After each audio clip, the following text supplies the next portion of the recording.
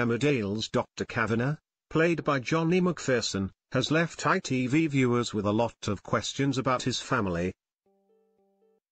Following the revelation he is Leanna's father, and when his wife Maya appeared for dinner, fans were quick to question who she was too.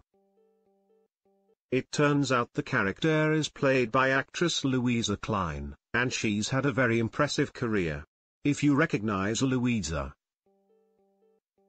that's because she's starred in a variety of shows before Emmerdale. Shows include Judge John Deed, Holby City and The Railway Children. She's also appeared in Doctors and Casualty.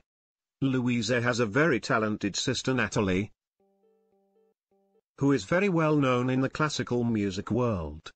She has previously won the BBC Young Musician of the Year competition, and has performed as a viola soloist with most of the UK's top orchestras.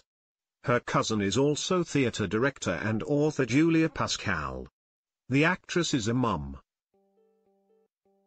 and in February this year she posted a cute Instagram photo, saying, "8 years ago today I said yes and it was the best yes I ever said." Watch Emmerdale. 7 p.m. ITV, weeknights.